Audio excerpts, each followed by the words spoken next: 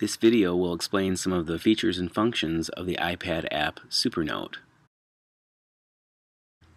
If you don't know where the app is located on your iPad, place your finger near the top of the screen and swipe down, and the search function will appear at the top of the screen, and just begin typing the name of the app that you're looking for.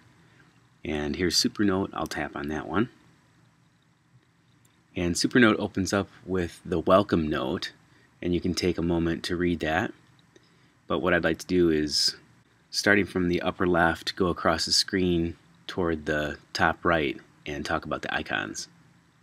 So in the upper left corner, you've got 3 options for sorting your notes that you might have on your device. And you can sort by category of note, by the date it was taken and modified, or in alphabetical order. The next button over is a gear icon, and if you tap on that, it brings up some settings that you can change, and we'll come back to this in just a little while. You can tap the Done button when you're done with this screen. The next button over is in the shape of 4 squares, and tapping on it just brings up the other apps offered by this company. We'll just skip this button for now. Going to the far upper right corner, you have a plus sign. You tap that to add a new note.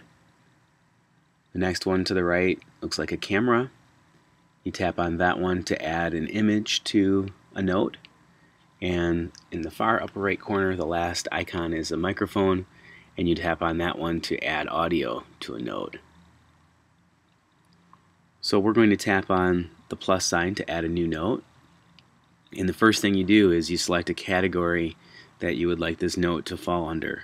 So the 4 options are note, memo, lecture, and meeting.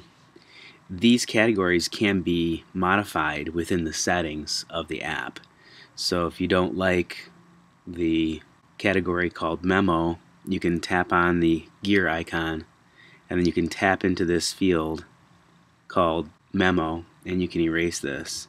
You could call this one class if you wanted to, and click done. Then notice your options on the right hand side change. So I'm going to tap on the note that's called meeting, and I'm going to enter in the title, task force, and I'm going to click return, and that takes me to the body of this note. Tune in to the next tutorial. That'll tell you about adding photos and audio, as well as sharing your notes.